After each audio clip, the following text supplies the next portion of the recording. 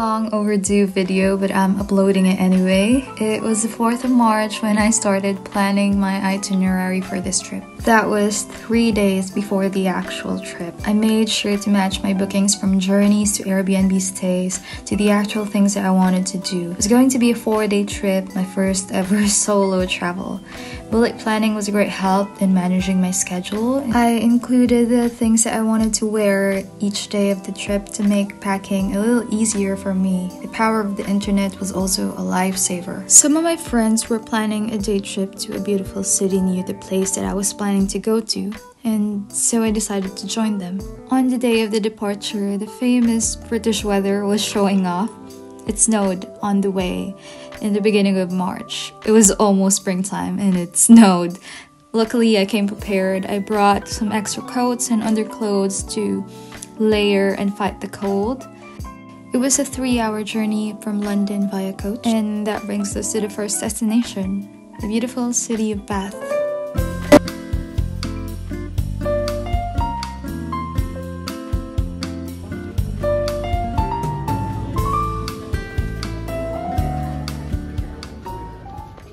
We arrived Bath at almost midday. The city was beautiful, the architectures were astonishing and were very well preserved. We were eager to start wandering around Bath, but we were quite hungry and had our brunch first at a nice local restaurant.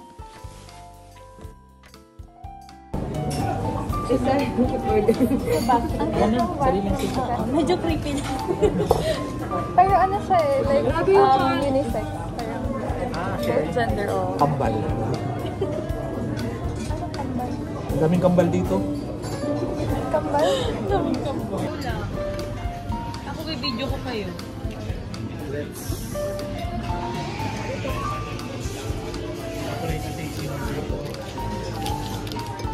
And feeling ko yung because Say hi!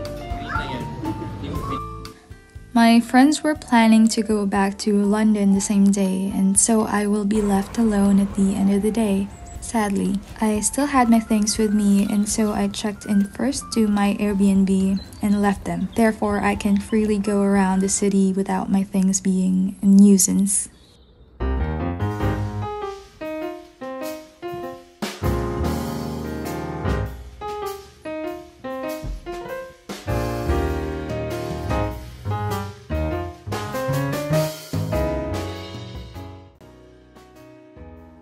It required a bus ride to get to the location. I would say the city was small and the attractions were pretty much walkable. However, the residential area, which includes my Airbnb, was on a higher area that somehow looks like a hill and would not be conducive to walking. You'll find my Airbnb a very nice place. It's too good for its price, and the owner was kind. They had a cat, which is really cute.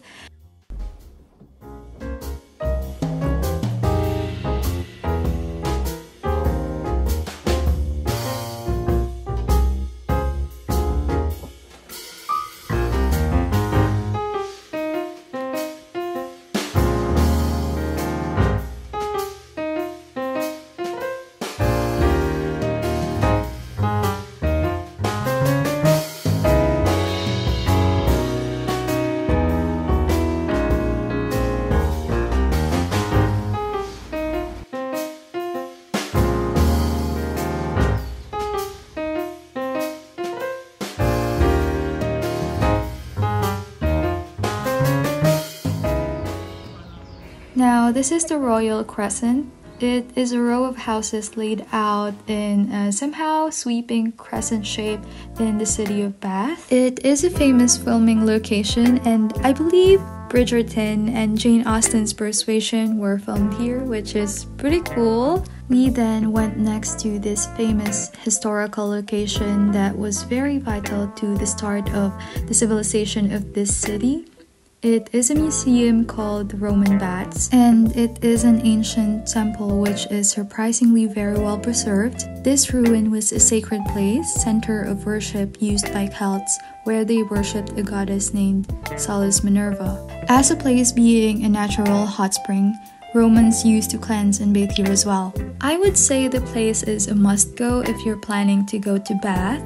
It's full of history and it's just interesting to see how people from distant past used to live. And if you're wondering, can you take a bath in the museum's hot spring? The answer is no. You can't touch it, nor it is recommended for you to drink the water here, for it is untreated.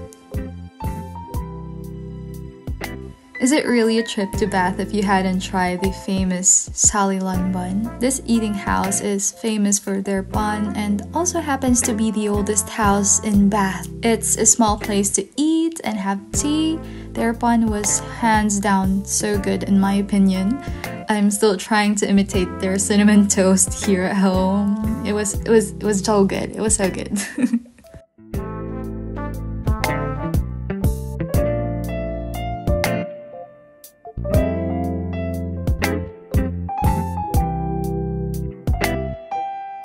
Okay, so this next stop, I would say, is one of the faces of Bath. This beautiful spot is at the Pulteney Bridge. It's so beautiful there in person. It looks so majestic and it's just beautiful.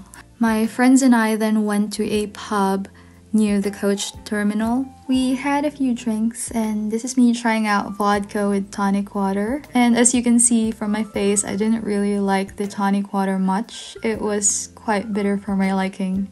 They waited here for their coach scheduled departure back to London, which means I am bound to be left alone in this place.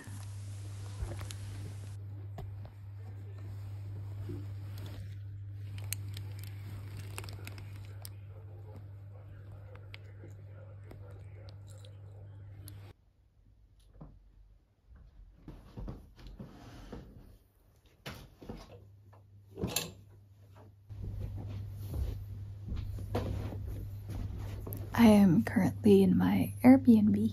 It's quite nice. It's a really nice place. Simple, but nice. I wonder how old this bed is. Look at it. I think this is vintage. So I'm going to take a shower and go to sleep because I want to wake up early tomorrow. The next day was my departure, going to the next destination. I was going to Chippenham. It's near the village that I was planning to visit, and I was going to stay there for 3 days and 2 nights. During this time, I had a lot to think about. How do I spend my remaining hours in Bath? I swear I planned this, but there are times in which things don't usually go as planned. This is one of those. The next day, it snowed. I was planning to go to a beautiful location. It's a bridge at a national park in Bath. Because of the snow, it's automatically off the list. I was also planning to go to a spa, but I didn't want to spend my time there worrying about the train instead of relaxing. Redemption never would attend.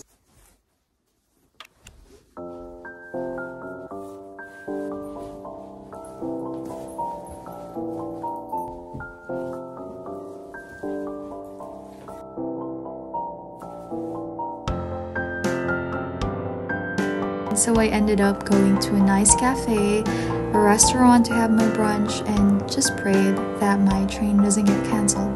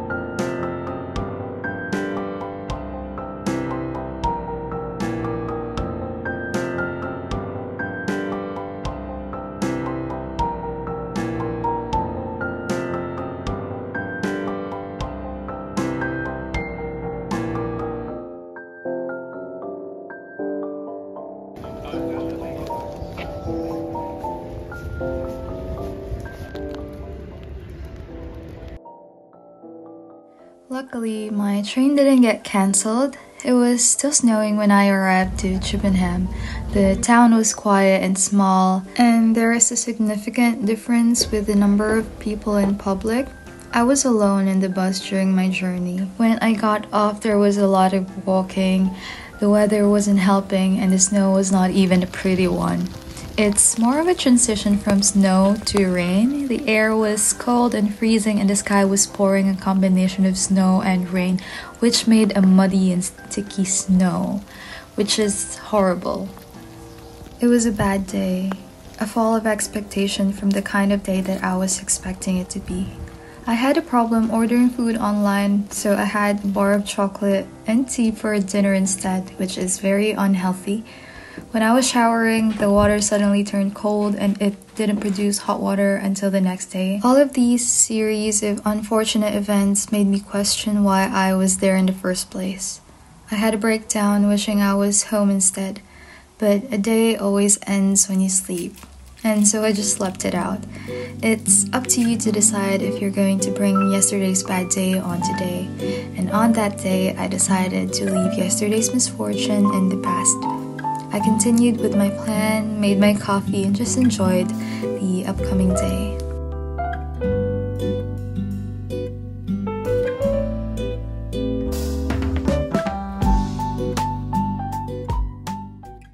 I think I might have done it the wrong way. I used both cappuccino, and all I got is the espresso. I think they should have been together. Cappuccino and then espresso. So tomorrow all I have is the espresso. That's why it's bland, so bland. Anyway, yeah, I'm going to get ready because I think I'm gonna be late for the bus.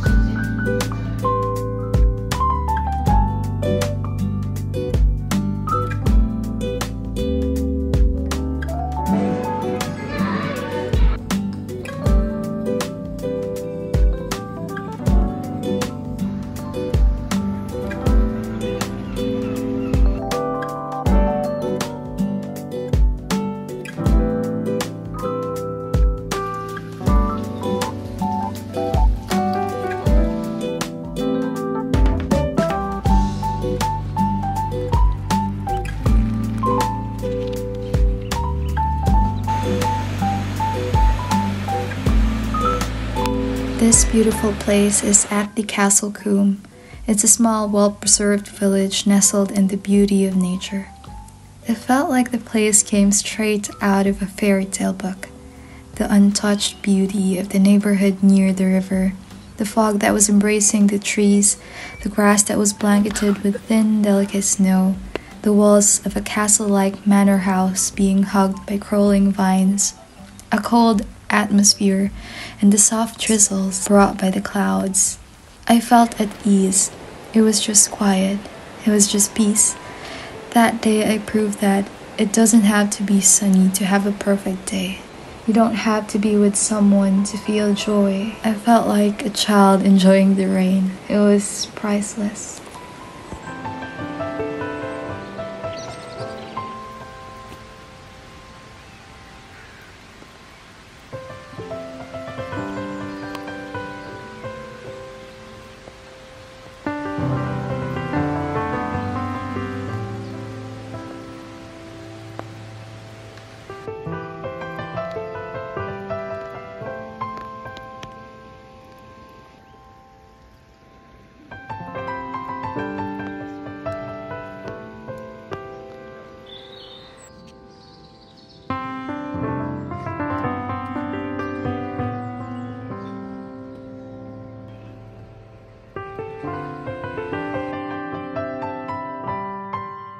The truth is, I was sad when I saw the weather forecast for that day. But going there in a not so sunny day was a good idea. They said the tourists usually surge around spring and summertime. And so that not so nice weather that I experienced that day was a blessing in disguise. It was really quiet and peaceful. It felt like a dream, a fairy tale. I feel like I keep on saying that this place looks like it came straight out of a fairy tale book or a movie. It's because it really did came out from one. Do you remember Stardust? The side of the wall where the mortals lived was filmed at this very village. A lot of other movies were also filmed here, making it popular to tourists. It was just a pain to go here when you're commuting though. The buses were very limited, and after 5 p.m. there won't be any more public transport that you can catch to go back to the city center. I feel like if I had a car, it would have been better, but it was a nice little adventure for me, and I wouldn't change a thing about it.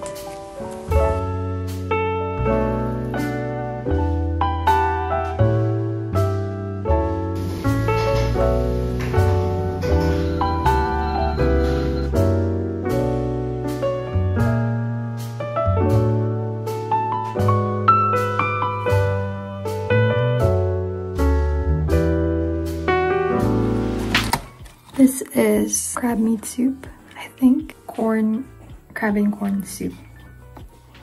Oh, this is a lot. This is sweet and sour chicken. And I bought 2 egg rice, which is quite a lot because it says there that it's small, so I should have just bought 1. Anyway, I bought 2. I'm going to put that in the fridge. I'm going to eat it now because I'm hungry.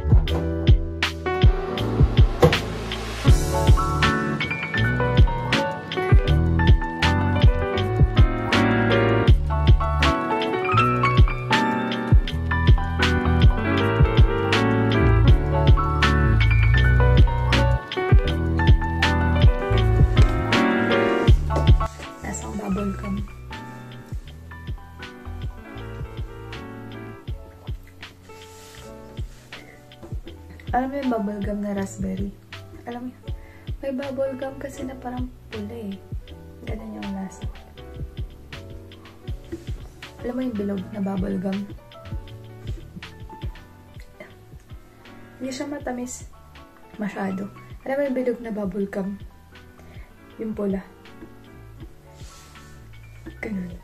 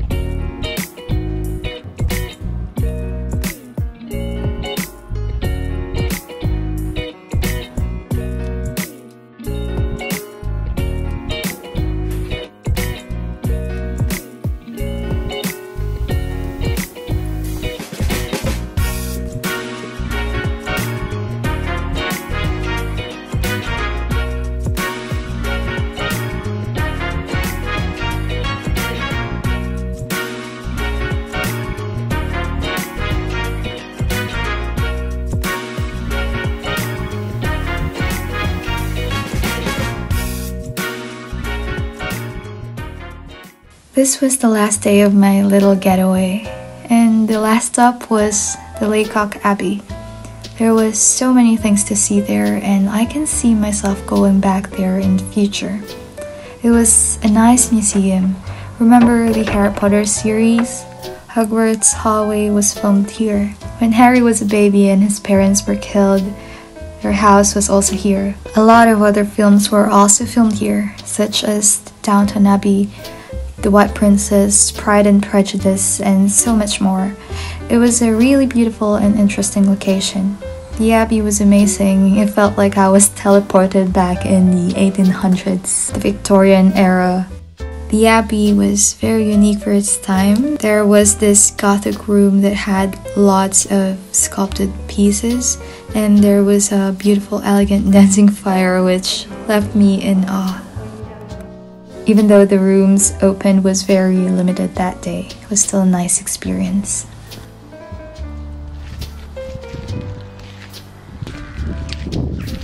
Most importantly, this was where photography was born. The place was owned by Henry Fox Talbot, the father of photography. It was so amazing because the first ever photograph was taken here, and I saw the window on the picture personally. Can you imagine? The process of preserving a memory through photographs started here. Plus, the staffs were also nice. I will definitely go back.